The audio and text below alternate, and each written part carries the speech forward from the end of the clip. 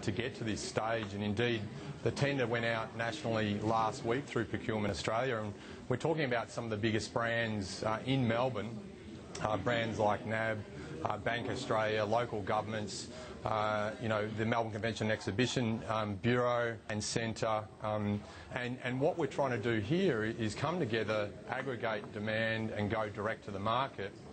And we're hoping that the market can then come back to us with a good price is probably one of the key parameters. But what we're also doing is using our buying power of these large electricity consumers.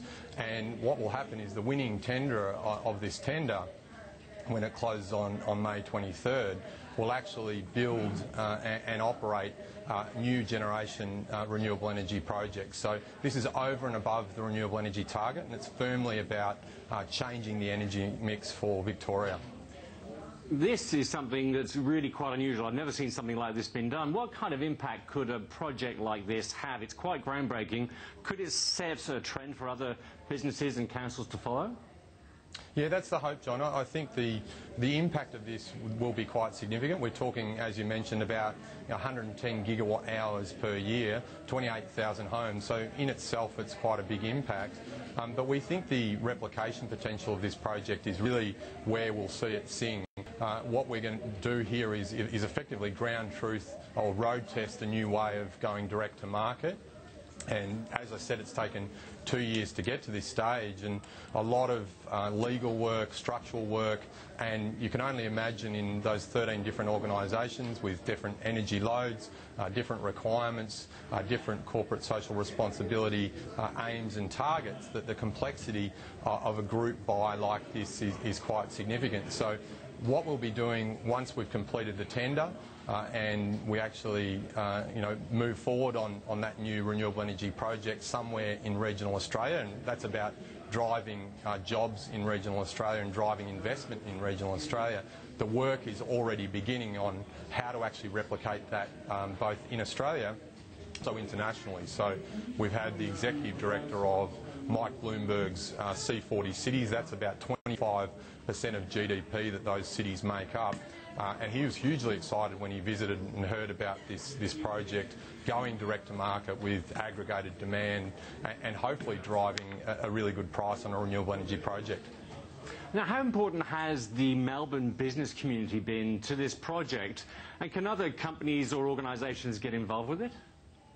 Yeah, look, hugely important. We wouldn't have been able to do it without them. As I mentioned, there's quite a number of cultural institutions, tertiary institutions like RMIT and Melbourne University. Zoos Victoria is in the mix as well. But without sort of some of the bigger loads from big companies like NAB, and even data centres like NextDC are involved, and as we know, some of these data centres are using the equivalent energy each year that a small town would use. Without that load, what we realised from a request for information process which was run last year was that we needed a threshold of about 100 gigawatt hours of energy for the year to actually drive a project which was going to be feasible. So the business community has been very, very important. They've been on board, and I think what you're finding is that this is meeting a lot of corporate social responsibility targets, but this also makes business sense for a lot of those companies too, particularly with a data centre like NextDC, is they're looking at this to hedge against future price increases for electricity. So again, this is really smart money at work. It's smart business and also good for the environment. It's good to see with NextDC doing that, of course. If you can save money and do something environmental, it's always going to be a win-win. Now, why have you taken on a project like this? Is it part of a wider strategy? It is. It's part of a much wider strategy. Indeed, in 2002, the City of Melbourne recognised that we were already up there as one of the world's most livable cities, and we've been lucky enough over the last 5 years to be named the world's most livable city. But when you look at being the world's most livable city, if you're also not one of the world's most sustainable cities, then really that's just a placeholder. You need to be working on water, energy, waste, biodiversity, public transport, making all these things work to drive a city which remains really high up there in the livability stakes. So embarking on that project, the 2002 project was the Zero Net Emissions strategy. We've got a target of being zero net emissions by 2020, hugely ambitious. part of that too includes a renewable energy target for the city.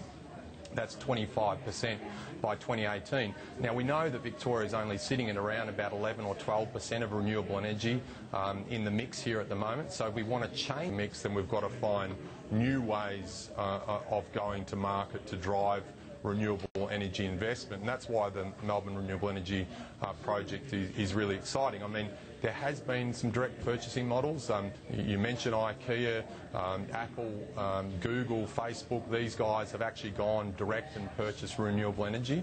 But the complexity of 13 different organisations coming together for a group purchasing model like this is a first for Australia. So that's what's really exciting about it, and also that replication potential. Well, it's a great idea, and it's great to see you all joining forces and bringing it about. Arron Wood, thanks for joining us. Thanks very much, John. Over the last few years, IKEA has been involved in a major push to put hundreds of thousands of solar panels on the rooftops of their stores around the world. They've now decided to go one step further by selling solar panels in IKEA stores. To find out more about this and its implications for solar sales, we go to the London Stock Exchange, where we're joined by Joanna Yarrow, the Head of Sustainability for IKEA in the UK and Ireland. Joanna, thanks for joining us. I'd like to start by asking, before your plans to sell solar panels, I'd like to start by asking you about your existing program of rolling out solar panels onto the rooftops of IKEA stores. How many solar panels have you installed to date, and how much have you spent on that globally? Hi, John. Well, as part of our commitment to energy positive by 2020, which means renewably generating at least as much energy as we use in our operations by that date, we've so far installed just over 700,000 solar panels on our buildings worldwide, and also we're committed to own and operate 327 wind turbines. On that renewables programme, so far